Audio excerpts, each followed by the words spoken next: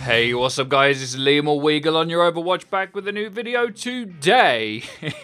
Oh, here we go again. It is roll queue time. Jeff Kaplan has spoken to Kotaku about Overwatch matchmaking, because I think even though we all love Overwatch still, most people can agree they're either not playing ranked or they don't enjoy ranked when they do play it. So today we're going to debunk some of the things Jeff says in the article, but also there is some light at the end of the tunnel. But what I want you guys to do for me in the comment section down below is, do you still play the game? Do you solo queue? And do you group? And also in this video, we're going to explain why people don't group, because there is a genuinely good reason for that. And I think a lot of people don't understand what it is. So this interview starts off with Jeff saying, "There's two versions the community has proposed, and neither is fully satisfactory to me," said Jeff Kaplan. "One is the honor system version, where I queue up as a tank, but I actually want to play McCree,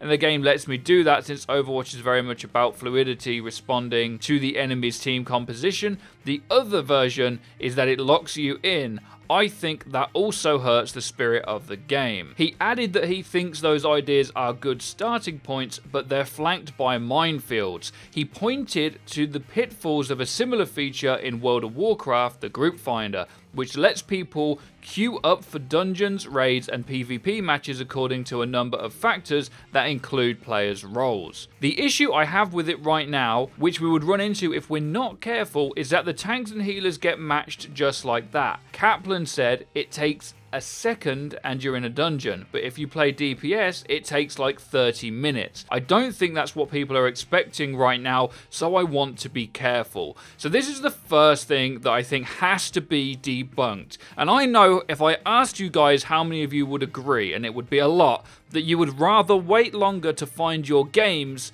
to have a decent team comp than the current mess we have in the game right now. Now, I know a lot of you will grind out to try and get the highest rank you can because you think that some of the team comps will get better as you rank up. It only gets worse all the way into GM. I can tell you from personal experience that it does not get better in this situation. So Jeff is concerned about something that I think shouldn't be concerned about. If people only want to lock in DPS and that's all they want to do, and I am a DPS player by the way, then they deserve to wait longer if they never want to flex. Jeff says it's about the fluidity in the game. So if you don't ever want to fill or flex, then maybe you should wait longer to find games. Well, let me know what you think to that. There's also another point to this which Jeff doesn't mention that you have to consider, and that is that if a system like this is introduced, where you search for a certain role like DPS or tank, and if you do search for that, and when you get in the game, you decide to just swap off to DPS instead of healing,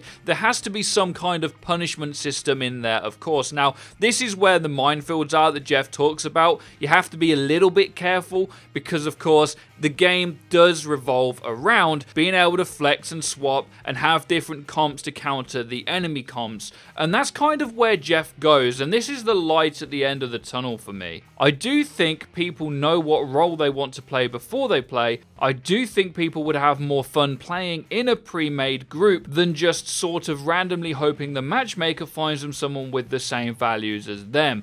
And I do think people's reasons for not wanting to group are valid right now. So this is one thing that I know some of you guys get confused about. So I'm going to break down why people don't group in Overwatch right now. There's actually a lot of different reasons. So the first one is the more people that you queue with, it gives you harder opponents on the other team, especially if it cannot find a group with an equal number of players for the other team. So if you 6 queue, so you always want a team comp, the enemy team will also have a 6, and you think that's fair, and it is. But if it can't find you a 6, the other team will consist of a lot of Smurf players and a lot of players that should be at a higher rank, and the game can find this because it's based on your MMR and your skill behind the scenes, what's determined by the system that we can't actually see. This has been proven time and time again, and it's the reason so many content creators now agree that some kind diamond of role queue or team queue is necessary. On this channel, we actually proved this a while back. We've done a few videos about the matchmaker, and I'm in GM, FREEDO was in GM, and we actually got a couple of top 500 players as well. And we made a 6-stack on all of these different accounts because it's so hard to group with your friend, which is another thing, which is the restrictions to play with your friends. And we all played at diamond in a 6-stack. We all solo queue to get to these other high ranks. And in a 6-stack, even though we had all the perfect roles, the enemy team were always given really good Smurf players. So our diamond games were much harder than our GM games, and we all started to D-rank.